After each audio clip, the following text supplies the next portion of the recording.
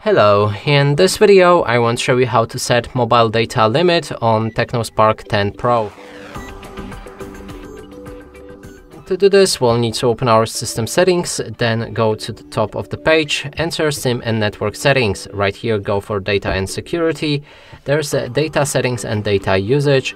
We'll need to allow the access for this settings using a phone master like that, and also phone access the same way.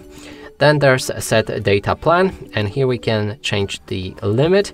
First option is to change a billing cycle, so you can switch between 1 month, 1 week or the other. In other, you can enter the custom amount of days. Then there's a start date. You can change when this limit begins, and it will automatically calculate when it ends. Then there's available data. You can set the limit for, and keep in mind that 1000 megabytes is 1 gigabyte, so I'm gonna go for 5000. Here there's also the used data. Please enter the used data accurately based on the results provided by your operator. So in this case, I'm gonna go for 0.01 and click on done.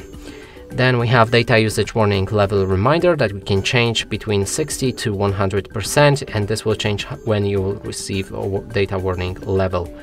Data warning, nothing else. When data plan is used up, you can either receive a warning and turn off mobile data automatically, or receive only warning and do not disable your